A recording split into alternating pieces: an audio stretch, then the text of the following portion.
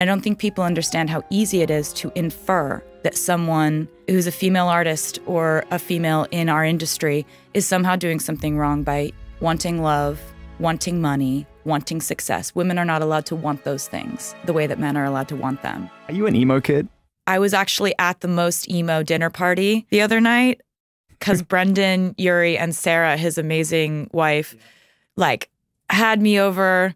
I show up and it's like Brendan and Pete Wentz sitting next to each other. And I just got to ask them every single question. Pete Wentz is probably, if I had to pick a favorite lyricist, it would be a tie between him and Lana Del Rey. Blank Space is a song that's just zingers, one after another, which I definitely learned from listening to Fall Out Boy.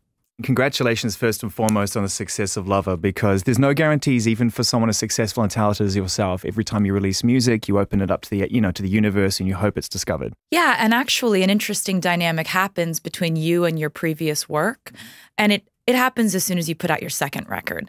Everything you do is a standing ovation on your first record if you're having that breakthrough record.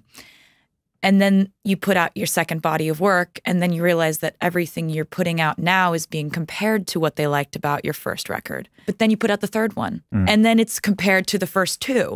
Then you put out the fourth one, then it's compared to the first three, and it goes on and on and on. By the time you're at album 7, you have such a strange, convoluted relationship with your previous work because you're like, damn it, All Too Well was a good song. And I knew with this album, it was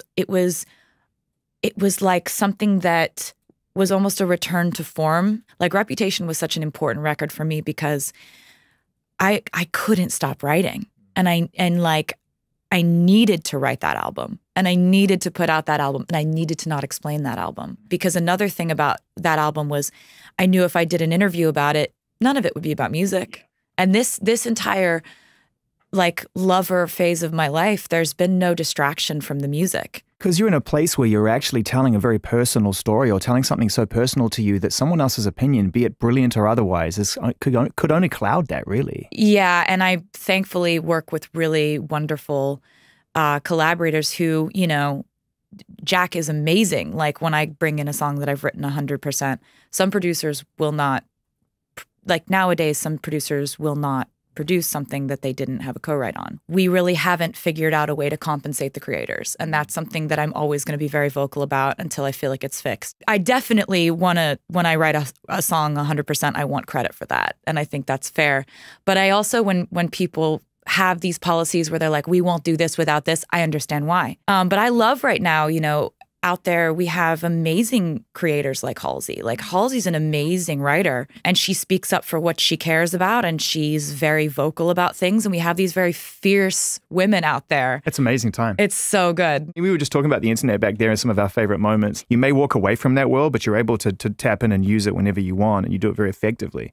Are you into it? The internet? The only thing I really read every day is political news.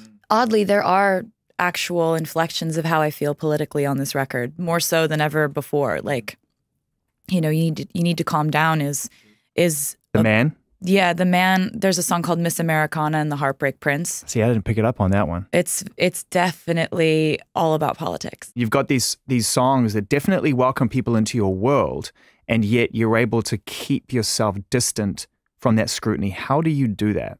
I think after a while, you just realize that it's part of the job. There's a lot of things that I tell myself when I'm kind of panicking. And one of the things that I tell myself is like, this is part of it.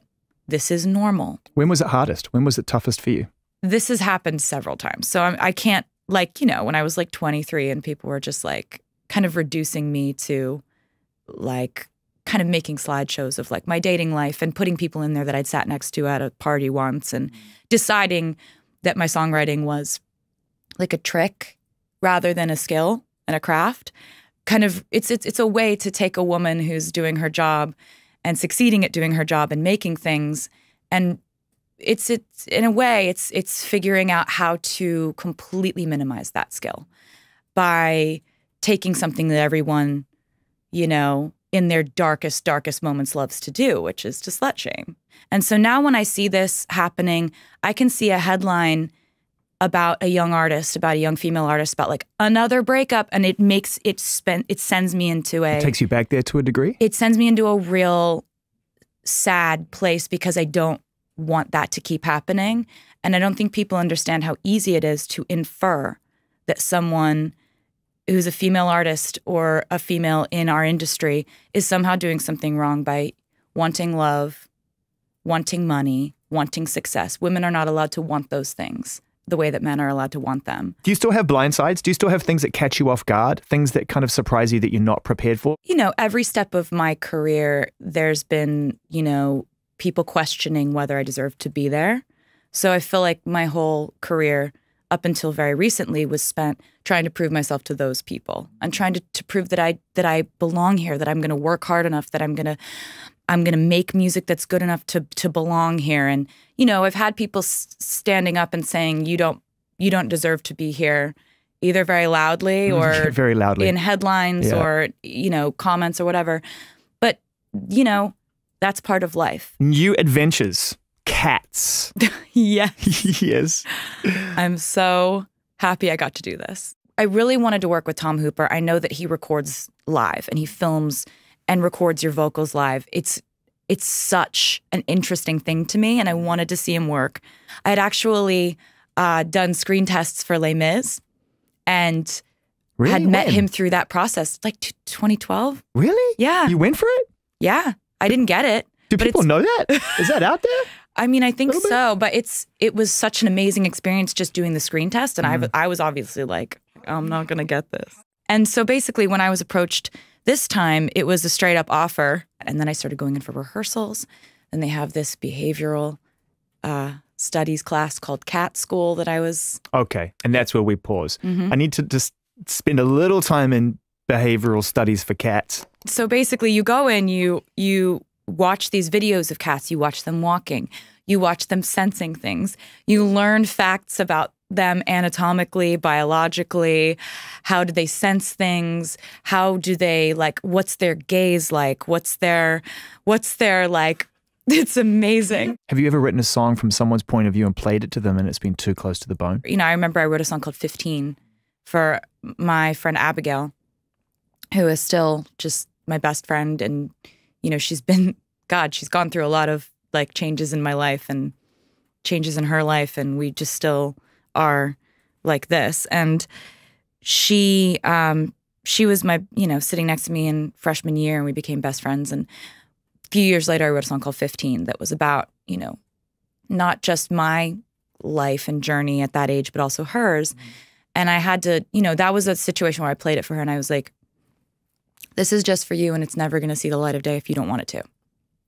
And she was like, no, you need to put this out. What do you love most about your friends? What is the one trait that you really look to? You know, I now like see resilience as like a major quality in friendship. Like when your stock is down, if they're still wanting to hang out, that's like, and I know who those people are now. It's really fun to know that. Celine is one of those people. Oh, she is. And by the time we start to put this out, there'll be music. It's just, I'm so proud of her. She's been through so much. I've watched so much happen in her life. I'm 100% convinced this is the best thing she's done so far. Visit our site, EnglishSpeechChannel.com, for exclusive access to video transcripts, offline audio, English lessons, and private classes. Don't forget to explore our free and new ebooks. Also, subscribe to our weekly newsletter for the latest updates. Links in the description below. Thanks for your support.